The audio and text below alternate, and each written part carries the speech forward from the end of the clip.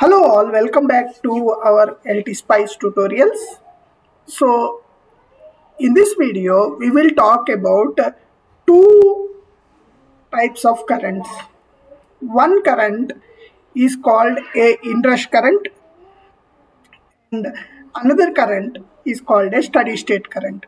What is the difference between inrush current and steady state current is, like example, we see a simple circuit here where we have a 12 volts connected to a 1K load, and this load has a capacitance of 100 microfarad and this has a series resistor of 100 ohms. Now when this supply is turned on, what happens is instantaneously it sees a basically a load with some capacitance, and this capacitor tries to charge. So there is a load and suddenly the voltage is turned on, and the capacitor tries to draw huge current. So such a current, when the power supply turns on, is called inrush current. It lasts for very few milliseconds. As depending on your load, it could be microseconds as well. That is one current. And then once this capacitor gets charged and the voltage, required voltage is developed here, the load here draws a current which is constant. That means because the resistance is constant here, the current through this load remains constant. This is called steady state current. Okay, so inrush current and steady state current. And you may ask, why this 100 ohm resistor in series?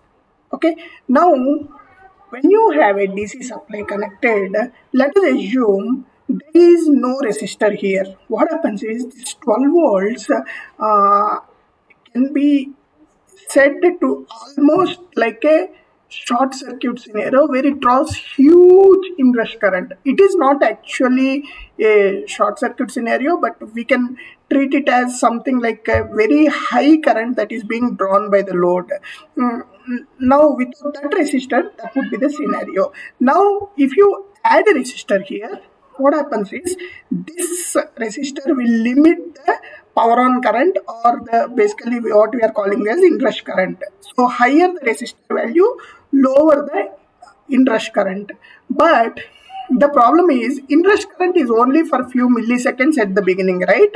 You don't have it continuously. For that we are unnecessarily having a resistor where we are dissipating power.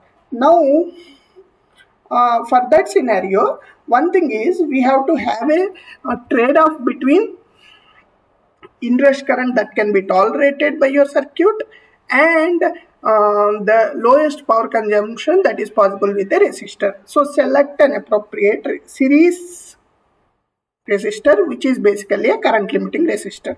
So the conditions for the simulation of the circuit is, we are doing a transient analysis of for a period of 1 second, and then we have set an initial condition with spice directive .ic, and we said the output voltage is initially 0. That means we are starting with a capacitor which has a 0 voltage. Let us try to simulate this. And when we simulate, let us first try to see how the voltage is developing across this.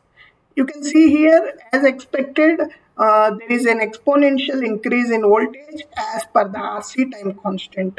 Now, if we see the current across this capacitor, you can see there is a sudden inrush. So that means almost up to 120 milliamps of current. There is an inrush. So let us just try to have a marker here.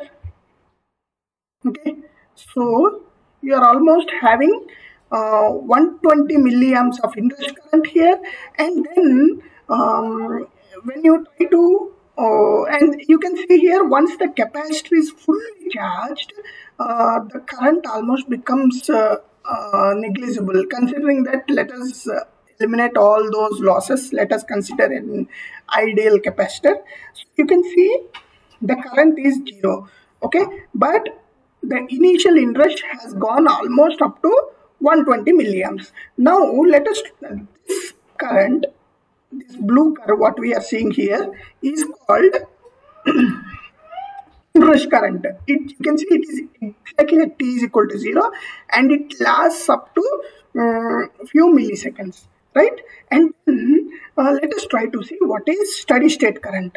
Steady state current, as we said, it is the current that is drawn continuously after some period, a constant current, right? You can see here the steady state current, that means the current across the load after the end capacitor got charged, and it's a constant current which is around 10 milliamps.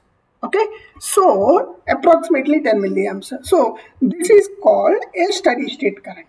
Okay, so two terminologies, one is inrush current and one is called steady state current. So one point which we have to remember here is these the inrush current, as we said, it depends on the load. Like for example, let us assume I have only 10 microfarad.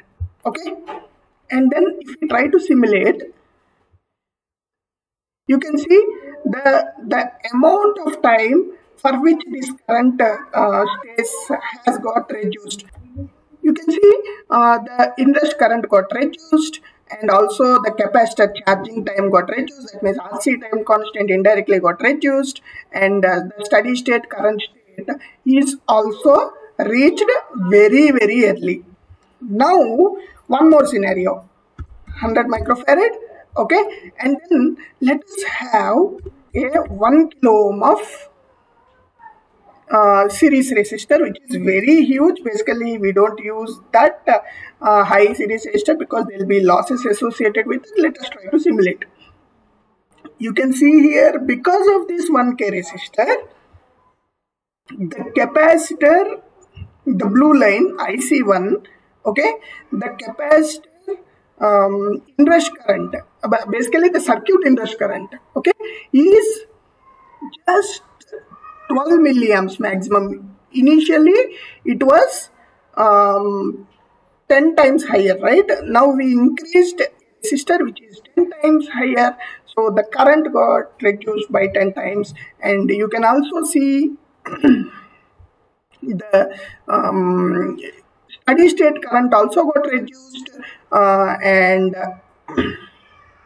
basically the main problem here is there will be too much of losses associated with this, and the load gets lower current than the desired, what we see here, right? So it's a trade-off on what is the amount of current that is desired for the load, what are the losses that are there, and what is the capacitance inrush that can be which stand by the circuit. All these are very important parameters to consider while designing this circuit. So again, to reiterate, we have talked about inrush current, we have talked about steady state current. Thank you.